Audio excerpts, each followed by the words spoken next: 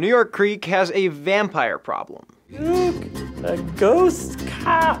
No, not those vampires, these vampires. They're a couple feet long, very, very different. They are fish, no connection to eels, although they do look similar. They're called sea lampreys, though it's easy to see why some folks refer to them as vampire fish. They've been around for hundreds of millions of years, though their presence in waters near the Great Lakes is a little more recent. And they've apparently become a problem for fish in western New York's Cayuga Creek. Our partners at WKBW have more.